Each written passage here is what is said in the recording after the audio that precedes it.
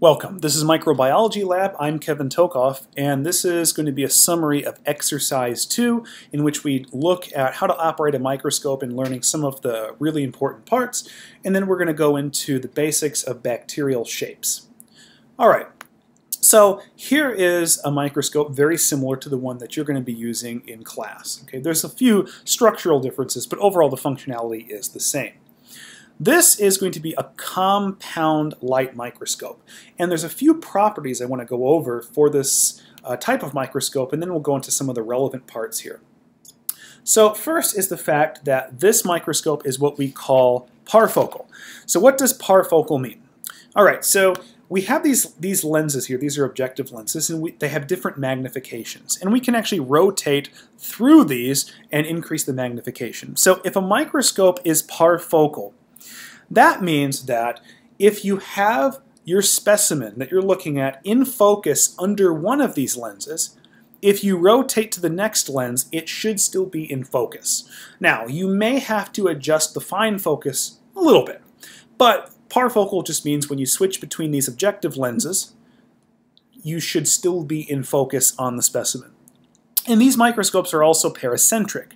Paracentric is very similar, except it has to do with the object under question being centered. So when you have, let's say under this objective lens, let's say you center your visual field right on that object that you're looking at. Well, when I switch to the next objective lens, if this microscope is paracentric, then it should still be centered. That specimen should still be centered, and it should be centered under all of these. Okay? So these microscopes have these two properties. Okay? Now, your lab manual goes into a lot of different parts of the microscope. Okay? I've listed some very relevant parts here because these are important to the functionality of the microscope. And I just realized I misspelled this. Whoops. So not only are they the functional parts, or really functional parts that you need, but being very relevant, these are the ones that are more likely to be asked on a quiz or an exam. And you should know all of them, but again, these are the most important parts.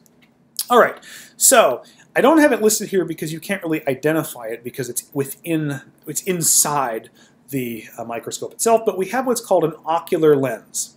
So the ocular lenses are basically near the eyepieces, okay? You can't see them.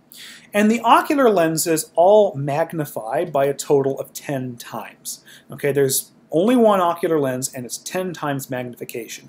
That's one layer of magnification.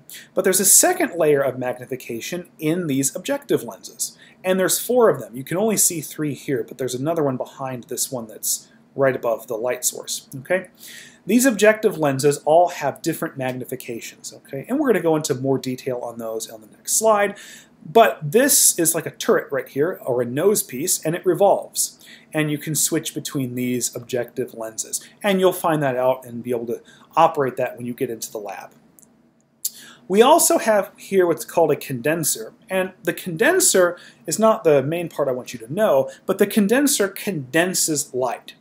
And you can kind of see it right here. There's a little switch sticking out right there. And you can rotate that around the condenser. And that little switch is called the diaphragm.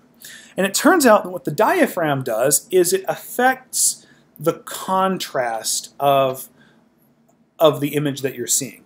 So you can have high contrast, you can have low contrast, and depending on how you're seeing the object, you can rotate this as need be. There's no set rule for what position you have the diaphragm on. There's no set rule, but again, it really just depends on how you're seeing the object, and you're just going to rotate it until you can actually see it very well. Okay? The illuminator down here, again, that's really just the light source. That's really all there is to it. The coarse focus and fine focus. The coarse focus and fine focus both move this mechanical stage up and down. So you'll have your slide right here on the mechanical stage, and the coarse and fine focus move it up and down. Now, the coarse focus is coarse because it moves it up and down to a very large extent, okay? And you will use the coarse focus initially to move your mechanical stage up closer to the objective lens. The fine focus is very small movements up and down. In fact, if you were to step away from the microscope and turn the fine focus, you may not even be able to detect that this is moving up or down. So it's very, very fine movements. And you'll use the fine focus once you basically have your object almost in focus, and then you can use the fine focus to fine-tune the image. Okay, again, it's going to be much easier to understand once you actually use the microscope. Again, this little lever right here is the slide holder. You can pull it out, put the slide in there, and put it back, and it'll hold the slide in place. Then this platform is the mechanical stage, and I don't have it listed here, but this little set of knobs right here is called the mechanical stage operator, whatever you want to call it. But twisting these, instead of moving up and down, moves the mechanical stage left and right, and then forwards and backwards. Okay, because you might need to do this basically to center your object. Okay, so this is the mechanical stage operator. Then the last thing, which has a long name down here, rheostat light intensity control. We just call it the rheostat. This is really just controlling how much light there is. And it has settings from like 1 to 10 or something like that. But the point is, at low settings, it'll be low light, and at other high settings, it'll be high amounts of light. And again, this is very similar to the diaphragm in the sense that you just need to play around with it to get it to a point where you can see the specimen. Again, there's no set rule for what setting it has to be on. You just do it so that you can see the specimen. Okay? Now, let's talk about the ocular and objective lenses. So anytime you look through the microscope, you're going to see through the ocular lens, always. And it always has a magnification of 10 times. Okay? Again, it's very near the eyepiece. Now, these microscopes have twofold magnification. The first layer of magnification, like I said, is the ocular lens. But there's a second layer of magnification called the objective lenses. And each of these objective lenses has a color, and these are the same colors as the microscopes in the lab, and they also have a corresponding name and magnification. So the red one, and again, these are detached, but it's the same thing. This red one is the scanning objective lens, and it has a magnification of 4 times. The yellow one is the low power objective lens, and it has a magnification of 10 times. The blue one is either called the high power or the high dry.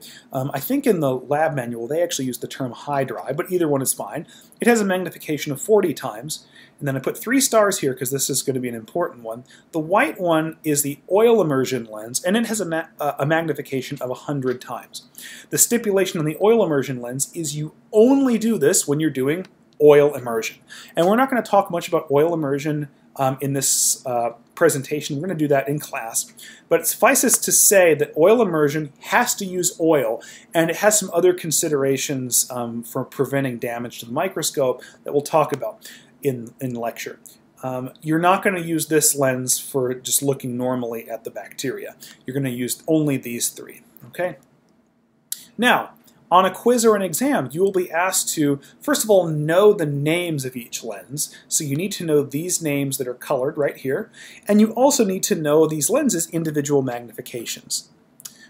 Because what it'll ask you is to determine an objective lens's total magnification. So how do you calculate the total magnification of the objective lens? Well, remember, we have an ocular lens which is 10 times, which is applied to all of these, and then each one of these has an individual magnification. So if we want to find the total magnification, which are these M's, we want to multiply the magnification of the ocular lens times the magnification of the objective lens. Well, since the ocular is always 10 times, the equation is pretty simple. To find the total magnification for any of the objective lenses, you just multiply 10 times the magnification of the objective lens. All right, let's look at an example so you know what you're doing. We want to determine the total magnification of the high dry objective lens. What's the individual magnification of the high dry lens? It's 40 times. So to calculate its total magnification, I take the 40 times magnification and multiply it times 10, which is for the ocular. 10 times 40 is 400. So the total magnification of the high dry objective lens is 400 or 400 times. Some people will put a little bit X after here. You don't have to do that. You can just put the number 400. Okay? Another example. Magnification, or at least total magnification of the oil immersion lens would be 100 times 10 or 1,000. Okay? Now, the last thing I want to cover in this presentation for exercise 2 are shapes of bacteria. Now, there's 3 very common shapes that you can run across, and I'm going to go over Spirilla first because this one we're really not going to see that much, so I'm just going to get it out of the way. So Spirilla, these are snake-like, so think S for Spirilla, S for snake. That's this one right here. They're almost like corkscrews, and they're very, very long and thin, basically, but they kind of look like a snake. Okay? We're not going to encounter these much. The two that are very relevant here are the ones that are bolded, bacilli and cocci. So bacilli are bacteria that are rod-shaped. Okay? They almost look like, if you've ever seen those kind of like a multivitamin pill, they almost look like that. They can be a little bit longer than that, but they're just going to be a simple rod like this. Okay? Cocci are circular.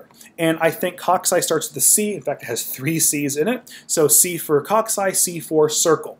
Now, in all reality, these are 3-dimensional, so they're spherical. But on a microscope slide where we can't see 3D, they'll look like circles. Okay?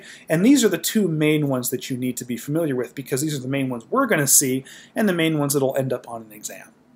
Let's look at an example here, actually a couple of these. The bacteria in the 2 micrograph images to the left are of what shape? All right, so let's look at the first one. What are these? Well, these to me look like circles. There's a bunch of them. So these bacteria, number 1, are cocci. Okay? What about these in image number 2? Well, these look more like pills, sort of, so to speak. So these are rods. So these in number 2 are bacilli. Okay? Just for reference, cocci is the plural, so it's talking about multiple cells. So singular, it would be coccus, and likewise for bacilli, that's also the plural. The singular is bacillus. Okay, but you would be expected to be able to determine what the shape of a particular bacterial cell is. Okay, and that will actually wind up on the exam. I can promise you that, and it will also be on the quiz over exercise 2. All right. So that concludes exercise 2, an introduction on that. I will see you in class, and then the next exercise, number 3, we're going to be talking about heat fixing slides and the gram stain.